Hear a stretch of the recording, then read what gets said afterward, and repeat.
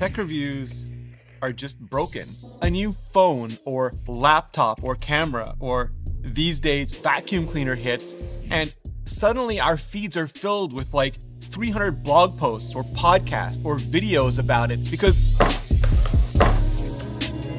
that's when a company agrees to give a reviewer early pre-release access to a product in exchange for the reviewer agreeing not to release anything about that product until a predetermined date and time. And ostensibly, originally, that was to make sure the reviewer had enough time with the product to draw an informed opinion about it, but mostly to make sure newspapers had enough time to file and edit and physically print and ship and sell all of the reviews without anyone having to worry or stress about anyone else trying to just sneak an advantage by publishing early just to be first. There were also very few embargoed reviews for any product back then. Famously, only 4 outlets had the original iPhone at launch. Smaller papers would follow along eventually, and magazines, which took longer to publish back then, but some also took longer to review. It wasn't uncommon for the big publishers to have full-on labs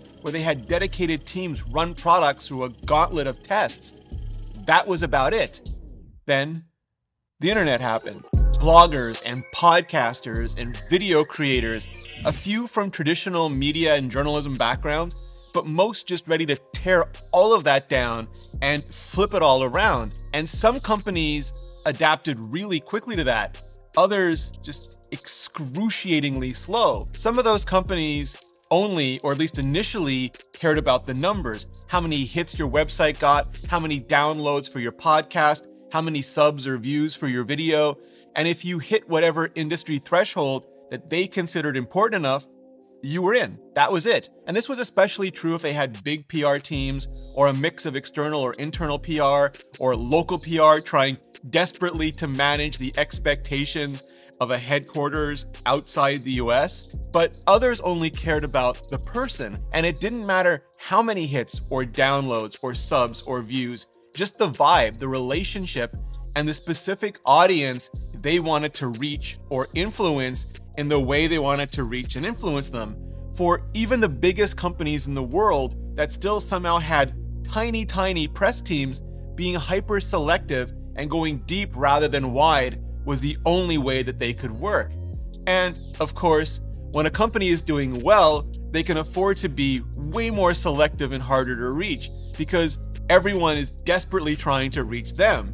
And when they're not doing so well anymore, they become a whole lot more generous, desperate on their side even, because no one is trying to reach them anymore. And embargoes are also starting to get just weirder.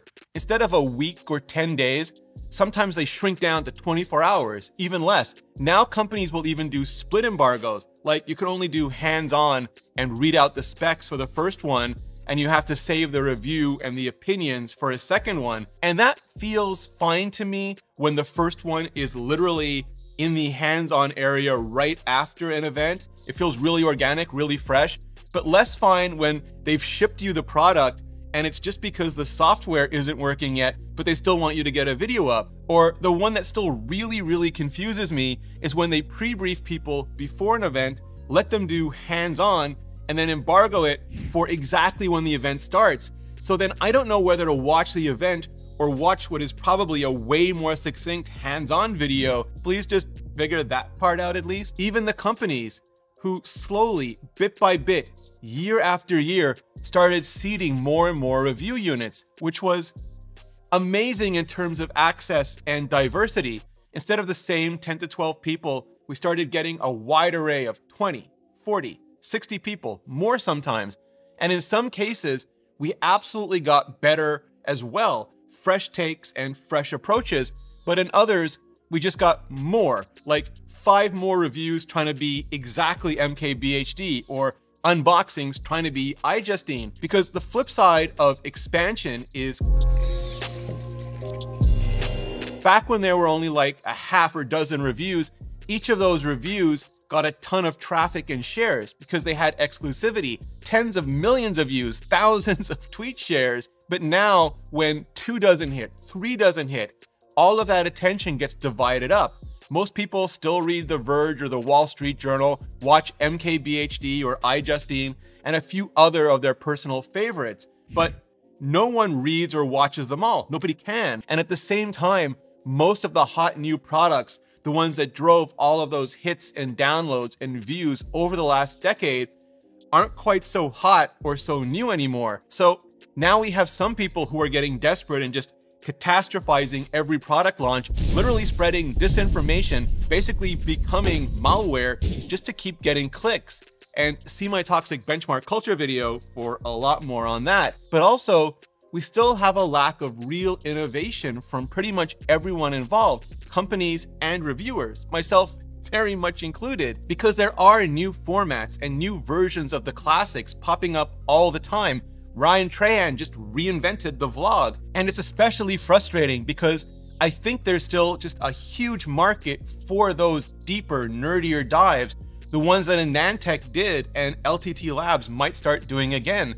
Literally remove the rage bait and focus on the facts. Also, day in the life as well, like Unlocker does, or like Jacqueline started doing.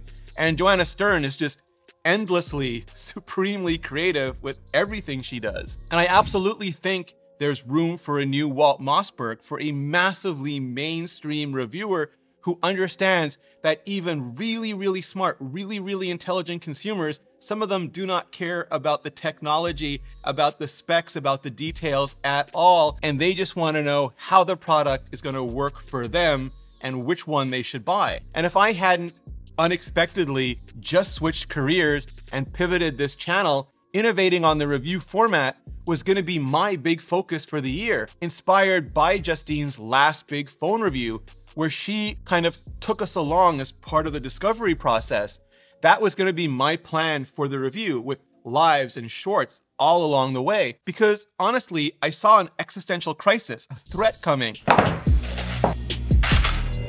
How long before tech companies figured out they already had tech audiences and started looking for something more? Instead of MKBHD and The Verge, they just started giving phones to Charli D'Amelio so her bazillion followers would see them first on TikTok, or let Mr. Beast give 1,000 unreleased laptops away on event day, last to leave wins the key to the park, or whatever. Because it really is disrupt or be disrupted.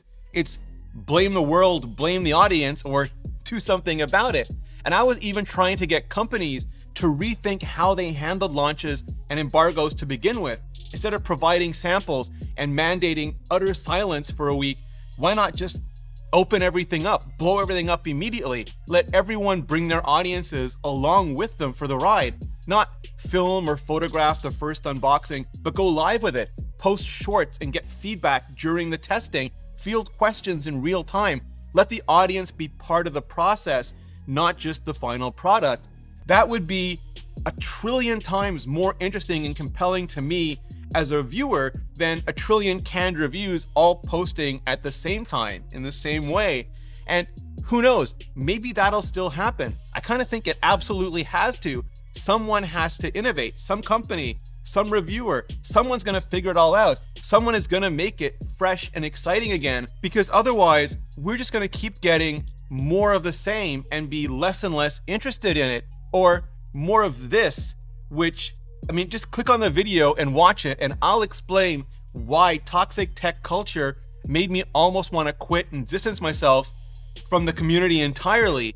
It's a lot, but it's super important, so just click on the video and I'll see you there.